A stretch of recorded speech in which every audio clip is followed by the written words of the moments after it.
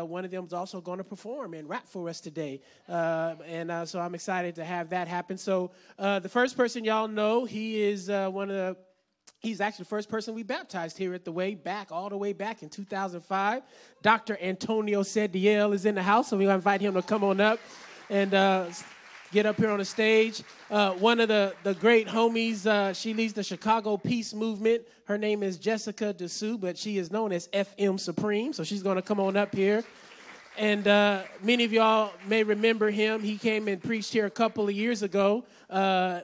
His name was Phil Agnew. Since then, he's changed his name to Umi Selah. So I'm going to invite Umi to come on up and get on the stage and spend a few minutes here. And let's just have a pretty cool conversation. Let's make sure y'all have some mics here. So we ain't got to be doing too much passing of the mics. Take that one, Tom.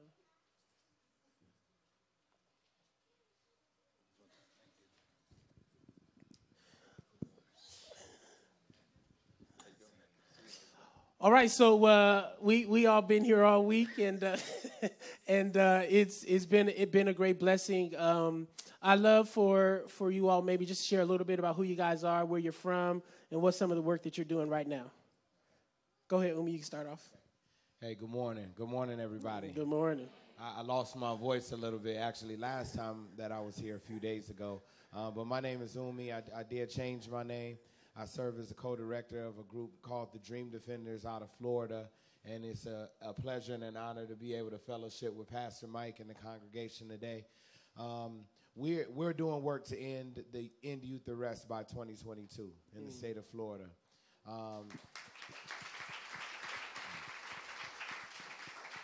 So in the state of Florida, 100% of our youth incarceration system is private. So every rehab facility, every detention center, every residential facility is all a for-profit venture. We arrest more children out of school than any other state in the country. And Florida has made it its business to ensure that Disney World is the only place where dreams come true for children. And so we're doing a lot of work. It's gonna take 6 years or so for us to get there, but that's a little bit of the work that we're focused on right now. Yeah.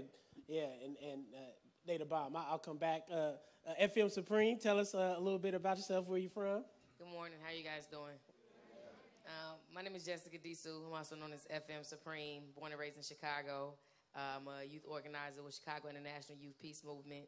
Since 2012, we've created programs, youth leadership development programs, partnered with different community organizations across the city to learn different ways to cultivate a culture of peace in our communities. We believe that no one is coming to save us, that we must save ourselves, and that we must be the change we wish to seek. And so what does peace look like when there is no justice in the streets? And so I've been blessed to do programs in the Cook County Juvenile Detention Center.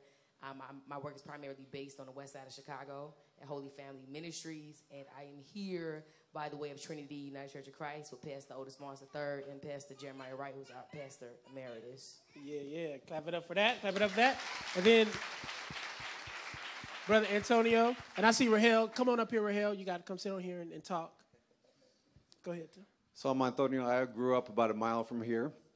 Former teacher. I was a principal at Emory High School. Deputy superintendent in the Boston Public Schools. Been working with Mike on the Live Free campaign for the last few years. It went back into school district work until Mike called me from Ferguson jail. I said, maybe it's time to get back into this work. So lately we've been rolling with Mike again, so that's what I'm doing. All right, thank you. Clap it up. And Rahel, introduce yourself. Hi, my name is Rahel Sesfamariam, and I'm a believer, I'm a freedom fighter, I'm a writer. I'm blessed to be mentored by the wonderful Pastor Mike. I run an online, who did that? Oh, that was you. Wait, y'all so rude. Okay. Mentors ain't what they used to be, I know. But I run an online magazine called Urban Cuts that I use as a movement tool. Former Washington Post columnist. I started a economic boycott a couple of years ago you may have heard of called Not One Dime. And hopefully you still won't be shopping on Black Friday. So, yeah. Yeah. Tone, let's start with you. You are from the Bay Area. We both have a lot of love for the Black Panther Party, and there's so many misconceptions about the Black Panther Party. We were talking with Elaine Brown and some of the elders about how the Black Panther Party was not a black nationalist party. They actually were organizing with poor whites from Appalachia, Latino, and Chicanos from Chicago. I even met some Polynesian Black Panthers that were in town this week. Talk a little bit about why the Black Panther Party for us is such an important thing for us to be mindful of in this season, in this moment, particularly given, our church. You helped actually create the culture of justice and ministry at our church. Why do you think folks here need to be mindful of these kinds of examples? Well, Mike and I had a great opportunity a few weeks ago. We sat down for like 4 hours with Elaine Brown. The blessing about her is she loves to talk and share her experiences. And one of the things that I got from her stories and her conversation was it's critical in a movement to have a clear ideology, right? You can't just protest and say no. The question is, if you're doing revolution, what are you going to substitute the old regime with, right? You need to have an ideology that's clear, okay? And so the blessing about being in church is we have some guidance on that, right? We're not searching far and wide for some ideology. We have a nice book that lays out some of this for us. And so as we were talking to Elaine Brown, what occurred to me is what connects us to the Panthers, regardless if you agree with all their tactics and every specific thing they did, was a commitment to ending exploitation, right? So if you take seriously in the Bible that we are meant to liberate the oppressed, right, you need to be as committed as the Panthers were, right? So we talk about the great sacrifices they made. They went to jail. They were killed, ostracized. What are we willing to do as the church? Okay? So to me, that's the direct relevance that the church as a whole needs to take more seriously. Yeah. Umi, jump in here because your Dream Defenders has actually helped to do some of the more cutting edge work in the last 4 or 5 years around this, and I'd love for you to maybe just reflect on not only the Panthers but what drives you all, and if you could give a projection of what you hope this country looks like for the future of all people. What would that look like? Because I know we always deconstructing, but what would we want to be constructing in your work? That's a big question.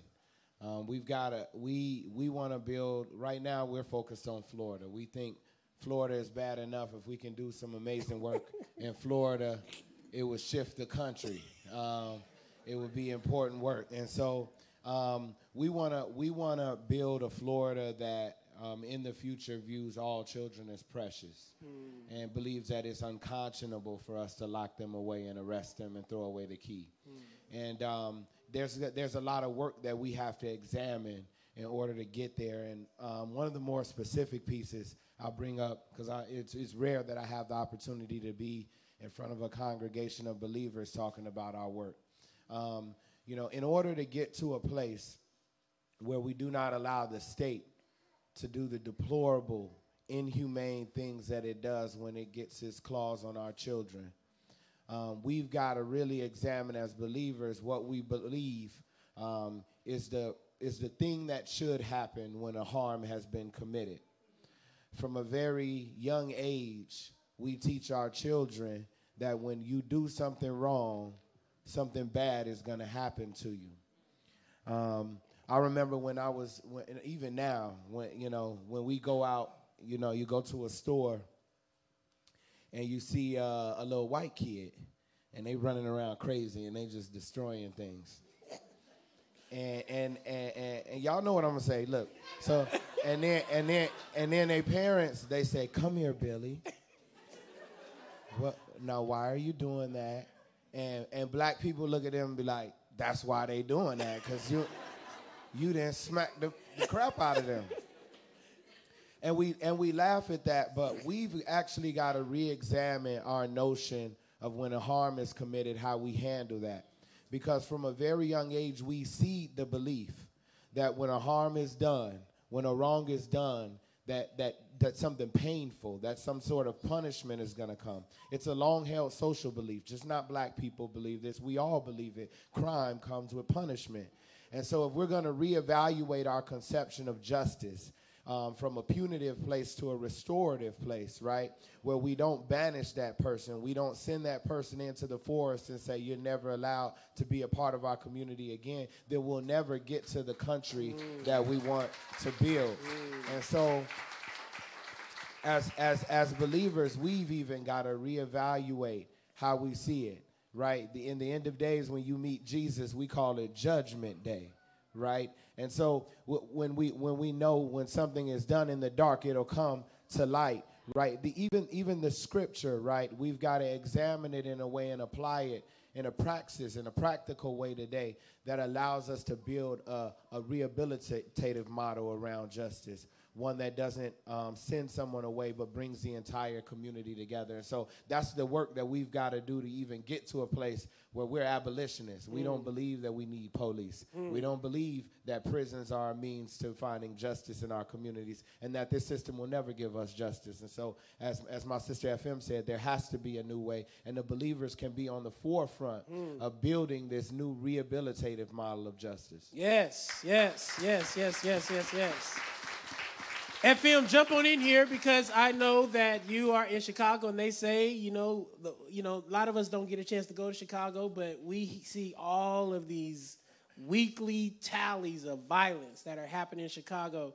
And you are someone, I met you in London, and we were at the Transatlantic Roundtable for Race and Religion, and you were emceeing and dropping hot tracks and do it from an explicitly Christian place in an environment that is often very anti-Christian, whether in deeds or actions. And certainly all this violence we see, we hope we would categorize that as anti-Christian, but even in some of our movement spaces, because of the harm the church has done, either intentionally or unintentionally, some folks aren't always comfortable. How do you show up authentically as FM Supreme, as the peacemaking, demon-slaying, track-dropping, freedom-fighting warrior, and you had that beautiful smile and beautiful spirit? Tell folks here, because there are a lot of folk in this congregation who actually are on the front lines doing a lot of different work.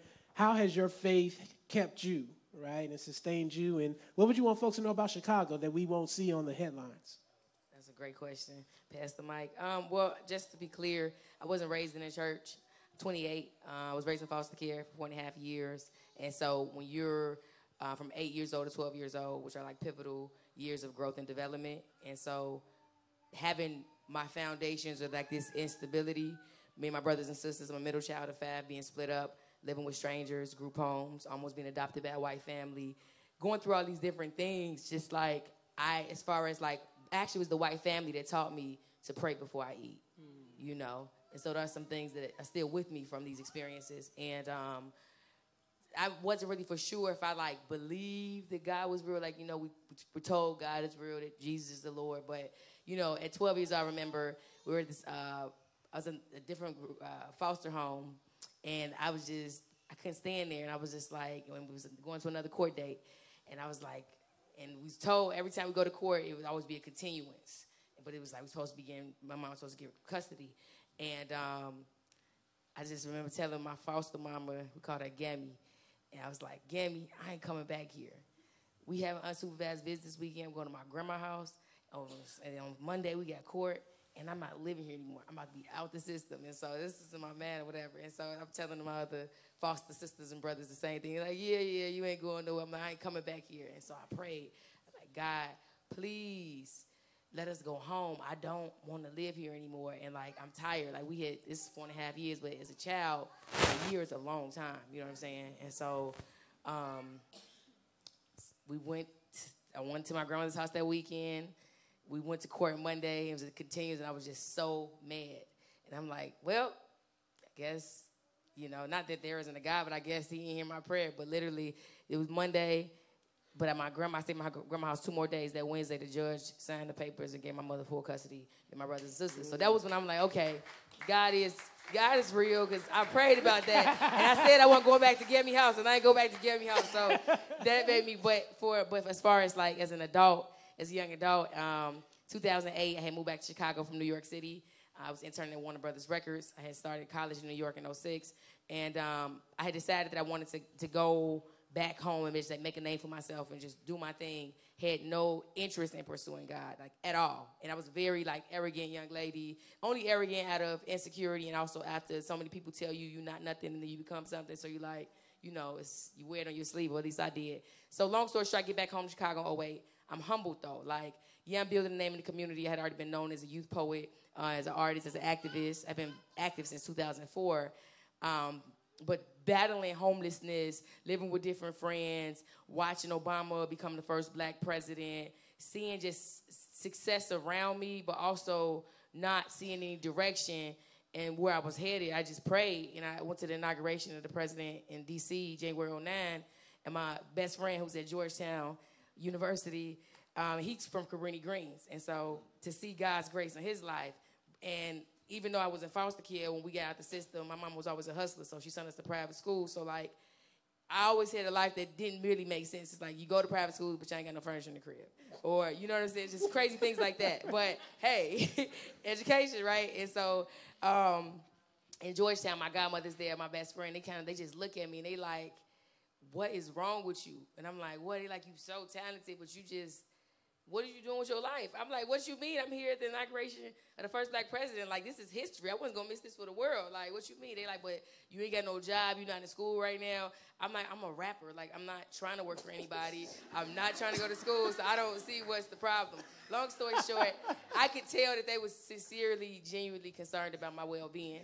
And these are two people in my life who would just keep it unapologetically real with me, like, when I don't even want to hear the truth. Like, they're like, boom. And so I went to New York, and I literally, like, broke down and, like, God, I don't even know if you real, but if you real, Lord, I'm going to need you to help me with 3 things because I don't understand. I didn't did everything I was supposed to do. I graduated from high school when all the people around me from public school had dropped out. You know, my cousins were my age, y'all mamas and different things, and some people I grew up with dead. I didn't follow all these right things. I left school because of tuition, not because I didn't want to be a school guy. So you know my heart, you know my path. If you are real, I need you to help me with 3 things. And these 3, and I wrote it down. I'm like, in this order, this is what I need. You got to be specific sometimes, you know. And I'm like, I need a job. I need a job, a laptop, and an apartment. No, it was job, apartment, laptop in that order. Job, no, and this is why. Because here's the thing, I was really buzzing, and so I was buzzing in Chicago as an MC. Nobody knew my personal struggles as FM Supreme. It was like I was grinding, and so I figured this. I said, okay, first of all, I need a job so I can take care of myself and pay for my apartment. But also, I need a job just to have an income because I can't be dependent on these shows to make money. I need an apartment so I could be stable, so I can sit still and listen and wait for the whispers of the Holy Spirit versus being everywhere and trying to, who's talking to me?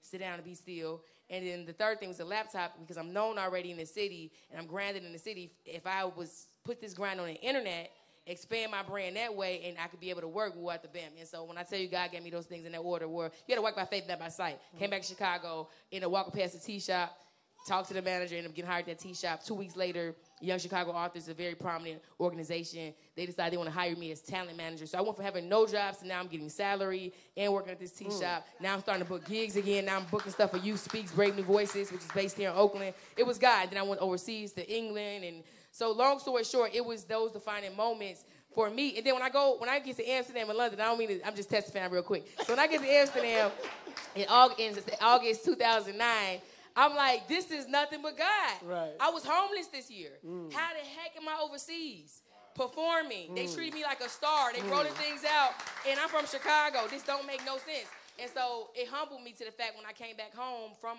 Europe, I decided not to curse in my music anymore. I knew it was sacred. This is spiritual what God is doing because how is this opening up doors? And so that's in a nutshell. So, yeah. So my music, so I can't, and the reason how am I able to authentically answer your question, to authentically be myself, is because, as I was telling Umi and the other Dream Defenders when we was having this conversation, I cannot come to a space and be like myself and be like, oh, whatever, without acknowledging what gave me that confidence, would have gave me, that would get me out of when I was crying in my room, you know what I'm saying, when I'm hurt. Like, abolish the police, I got thousands of hate from that. Stupid, nigger, female dog, constantly. So, like, and then there was a lot of people in the movement and outside the movement who wasn't for sure if they wanted to stand next to me. So for me, it was like, God, all I got is you. Help me, Lord. You with me? Tell me what to do. How do I move forward from this? And he moved. So I got to be, I don't care about how people feel about God. I mean, I hope people love God. I do. And I don't try to push my beliefs off on people, but I'm not going to hide my beliefs or be ashamed of my beliefs. Yeah. Period. Yeah. Woo! FM. FM. My God, today. All right, Rahel, bring us on home.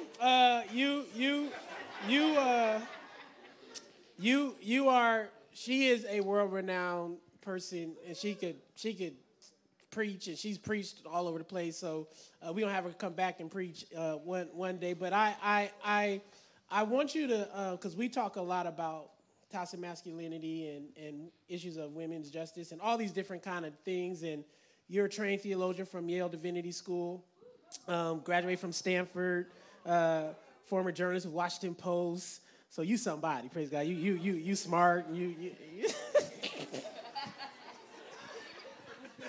So I would love for you, just real quick, or not, you just take how much time you want, but talk a little bit about why the church needs to address these issues of the invisibility of women or the burden that women carry, toxic masculinity. As a theologian and as a preacher, why do you think this is such an important thing, and what would you say to our congregation that's kind of leaning into this at this moment in time?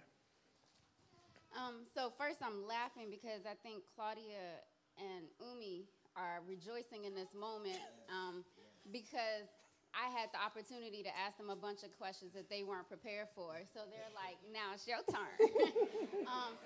So thank you, Pastor Hey, we're friends.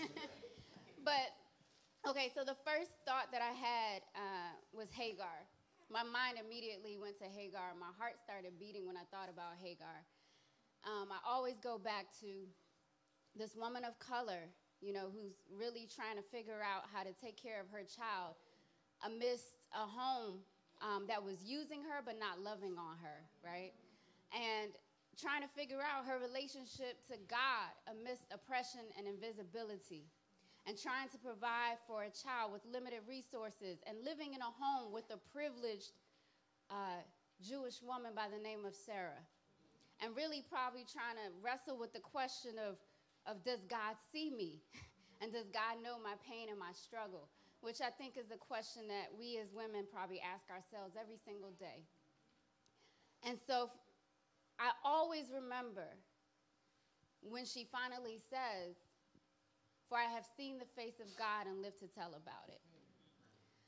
And so independent of what the church says about women, I think women on a very personal level can say, "For I have seen the face of God and live to tell about it." Right? And we don't need the church to affirm that for us. Ever. We have our conversations with God. We look into the eyes of God. We cry on the shoulder of God. God holds our hands when people abandon us. God puts money in our pocket when there are no resources. And God listens to us when everyone else says we have no voice.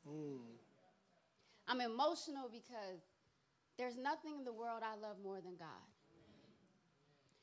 There's nothing that has given me more purpose, more power than my relationship with God. And so the last thing in the world that I ever look for is someone to validate my connection to God. So I have never looked to the church to tell me if I have a space on a pulpit. I have gone to the pulpit unwillingly, dragging my feet because this is the last place I want to be. Even when Pastor Mike called me, I did not want to come here because this is the space I am least comfortable. But I am here because this is where God calls me, right? This is the assignment that so many of us walk in. And so it is so good that we can hear God without conduits and intercessories, because if we listen to men, we would get the wrong message, right? Touch your name. So, and I say that, I'm sorry, you got me started, but let me, and I say that because when I've thought about the men, and I will say men of faith even, who have spoken into my life, sometimes they prayed for me, they held my hand, they saw something in me, but the next minute they talk about how I look and how I dress, right? I've had men who were spiritual fathers and married come on to me, right? And I'm saying that to you because you have to draw a distinction between your maker and the men in your life, right? You have to. Speaking of toxic masculinity, it is rarely our relationship with Jesus that we have a problem with. It is rarely God. It is always man. Always. And I personally will say my relationship with God was tarnished my whole entire life. I did not love and come to know God until I was 21 years old because so many people had done damage to the image of God in my life that by the time I had a chance to even know who God was, I had to undo what people had done to God, right? And so separating who man is and who God is will be one of the most liberating things that we will ever do for ourselves, right? One of the things I had learned is that God is not a God of punishment. God is not a God of control. God is a God of love, right? And learning what unconditional love means, a love that is not based on gratification, a love that is not based on what you have to give, but is based on you simply being. That all you got to do is just be. I think that alone is one of the hardest things for women to accept, that you don't have to do anything, but just be. You don't have to get a degree. I happen to, but that's not where my worth comes from. It's intrinsic. Can't nobody take it away. I lost positions, I lost titles, but can't nothing in the world take the value that God has given me.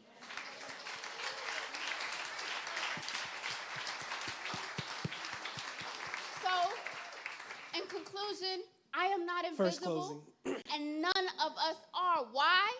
I go back to Hagar, because God has seen us, right?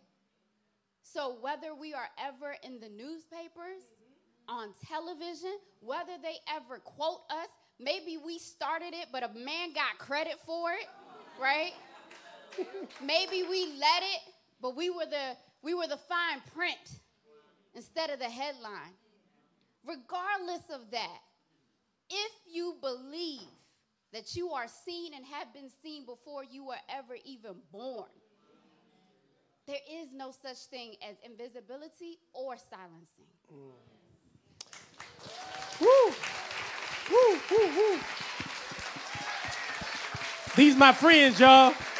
I got some good friends.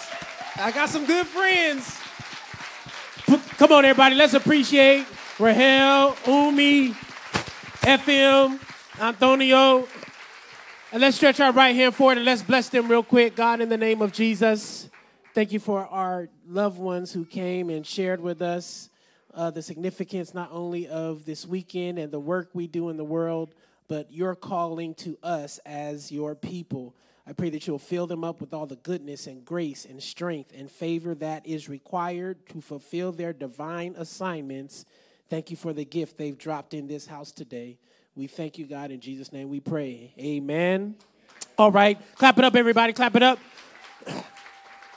We're going to dismiss the kids so they can go hear their children's ministry in a way they can understand it. So if you have a child,